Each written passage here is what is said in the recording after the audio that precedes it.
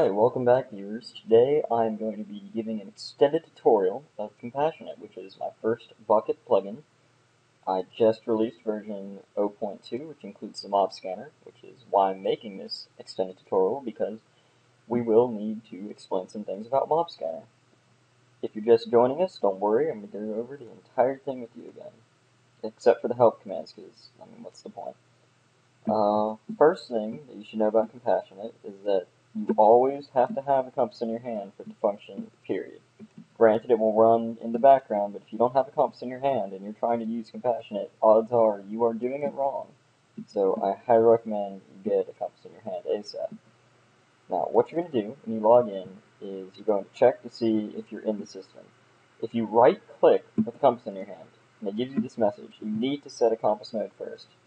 This should tell you automatically that you are not in the system, and you need to get yourself in the system. I'm going to show you how to do that in a second, but first I'm going to de-op myself so that WorldGuard does not screw up the plugin that I'm trying to show you, which is another thing I should mention. There is a plugin conflict with WorldGuard, so you need to make sure you disable that teleporting compass feature of WorldGuard if you want to use this, without teleporting all around the place. Alright, so there, I'm no longer an op. Alright, so let's try that again. I'll tell you need to set a compass node first. What this means, and it says it in the message, you need to left click. So I'm going to left click with my compass. It's going to say your node has been set. Now this means two things. One, it means that I just got placed into the system. I am now part of ComPassionate. The second thing that it means is that I have just placed a waypoint exactly where I am standing. Now, let's go over cycling through the different types of a compass. You're going to right-click. We say right-click. My compass mode right now is default, and it is pointing at spawn. And as you'll notice, it is pointing in that direction. I'll change modes again. I'll change to mob scanner, which I'm going to get to in just a second. But first, let's go ahead and show what setting that node did. If I change the mode to node tracker, you'll notice the compass turns around and points back towards that node that I've just marked. If I get near it, you'll notice the compass will wobble around it because that is where the node is, and that is where it is set to locate. And then again, right-clicking sets you back to spawn mode, points towards spawn. So let's jump into the meat of this tutorial, and let's talk about mob scanner. Alright, so I'm going to right-click it, and get mob scanner. Now the first thing you're going to do with mob scanner is you're going to left-click, and what this is going to do is activate your scanner with the compass. So I'm going to left-click. Scanning for mobs. No mobs discovered in nearby vicinity. Well, I guess that means it's working okay right now because I don't see a damn thing in sight, which is kind of unfortunate because that means I have to go find some. Oh, there's a chicken. Isn't that convenient? Out of fucking nowhere. Okay, let's go ahead and click. Again. Scanning for mobs. Located one mob. It'll tell you the amount that is in a 15 block radius. It's supposed to be 30. I will release a hotfix for this, but currently it is 15. Look at that again. Now tracking a chicken. It will tell you what you are tracking. Now, you'll notice that if the mob runs around, your compass node will not be pointing to where it is anymore. It's saying that the chicken's right here, when very clearly it is not right here and instead over there, because this chicken is a little speed demon and he likes to move the hell away from you. So, what I've done is added a feature so that if you are targeting a mob, if your compass is currently targeting a mob, all you have to do is left click again, and it will update the mob target. So as you can see, now it guides towards the chicken. Click it again, it will update the compass again, so it's pointing towards it. Turn around, click it, updates, pointing towards the chicken.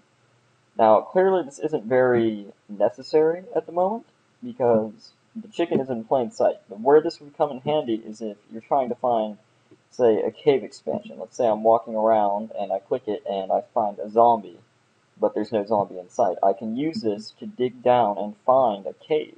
It could be a new feature of finding caves. Isn't that great? There's already additional unexpected purposes for this plugin. Anyways, continuing on. Let's say I don't like chickens. I'm a chicken hater. If I have a chicken as my set target, I just want it to go away. Well, there are two ways you can do this. The first way is to kick the chicken's ass, which I'm going to do right now. See that I can kick his ass if I can hit the damn thing. Well, and there's a shit ton of crap that drops from him. Now you'll notice if I try to update the compass node again, it will tell me the target mob is dead, because I just kicked that chicken's ass, and that's just the way it works. I'm a destroyer of chickens. So it will tell me to left-click again to locate a new mob. And thankfully, some random pigs spawned in the middle of nowhere. Again, really, mobs just seem to be liking me today. And what we're going to want to do, you see that it says pigs, alright? So updating track mob location. So let's go ahead and kill this pig, because I think he's the fucker that's tracking. Let's click it again. Alright, target mob is dead. So let's left click. Now it's tracking another pig in this direction, so we're going to assume it's that one. But what we're going to do is we're going to wander off. We're going to forget that for a second we just tracked that pig. We're going to wander off, and we're in the middle of nowhere. It's kind of dark. Odds are there are going to be some mobs, and that's a little bit of a scary thought. Of course, there are no mobs. Oh, there's some skeletons. Isn't that fantastic? Let's walk over there to those skeletons. And what we're going to do is we want to scan for a certain mob, because we're looking for feathers. Let's look for some feathers from some zombies. Let's left click. Oh, but we're still tracking the pig. Now, clearly you don't want to go over there and kill the pig. That's too much of a hassle. So I've added a feature where if you crouch and left click, it will clear your target of the compass. This is pretty useful if you are looking for a certain type of mob in the area and you keep picking up the wrong type. So now I'm going to click it again. I'm now tracking a skeleton. I don't want a skeleton. I want a zombie. I clear it. Track it again. I am now tracking a zombie. A zombie that is very clearly right in my face, and he wants to kill me, which is not good, but that's okay. I'll just kick his ass. And look at that. Target mob is dead. Left click again to locate a new mob. There is another way to clear your mob target, which really is not, it's intended, but it's a less convenient way, and that's it. If I track this skeleton and walk away, if I change the compass modes, you'll see that I'm changing compass modes right now. I go back to mob scanner, it will locate a new mob instead of updating the old one if I left click.